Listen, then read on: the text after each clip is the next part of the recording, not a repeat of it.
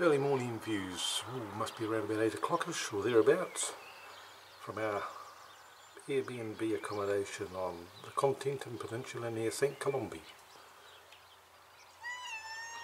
Oh, look who's come to visit. We've got a little grey pussycat come to visit.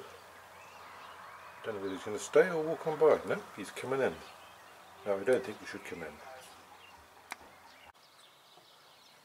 Well, the first couple of places we picked for our accommodation on the BBA V3 have certainly been rural. This is the Pony Club at St. Colomby. There's kids down the back there getting some expert training on their horses. Day's a little bit foggy, but should turn out alright. I can just feel a little bit of warmth coming from the sun behind me.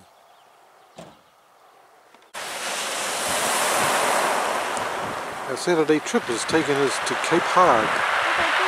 It's about 50 kilometres from where we're staying, and on this day it's a lovely, quiet, calm scene, but I can't imagine what it'd be like on a real Atlantic storm one blew in.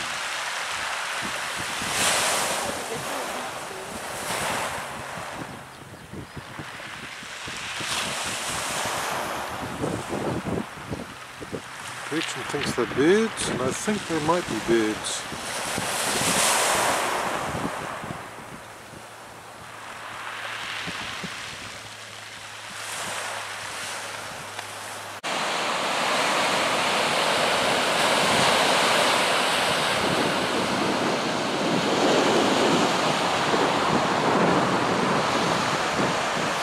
Oh, she's got well ahead of me now. That's the target up there. Not Gretchen, but the what looks like it might be some sort of bunker, perhaps from World War II. Anyway, on we go. Well, it is a bunker. That's exactly what it's turned out to be, and still very much intact. Looks like it's had the odd bit either fall off or perhaps be hit by some shrapnel. But the bunker itself is still in pretty solid shape. Right, now for the journey back. Back to the car, that is. Probably time for lunch. Came across that stony bank there that looks like it's been man-made. I'm just going to have a quick little nose at these houses that are just off the edge of the beach there. Not sure whether this lifeboat station is still used, although the door looks relatively new.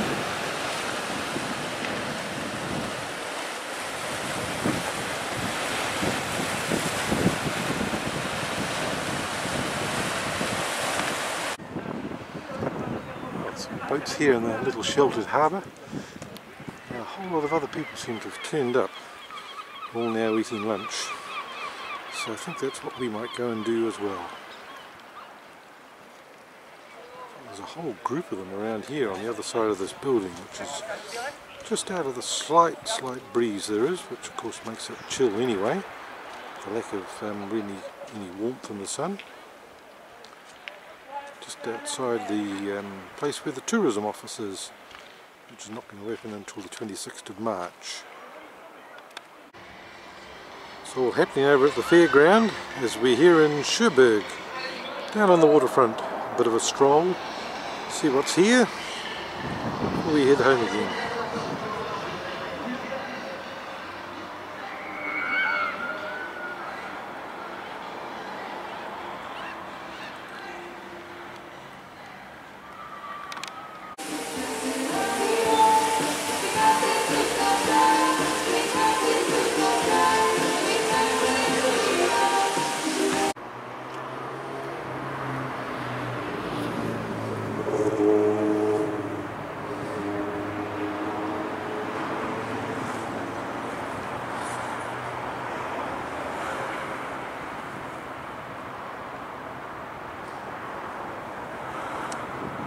Up to the fort on the top of the hill overlooking Cherbourg.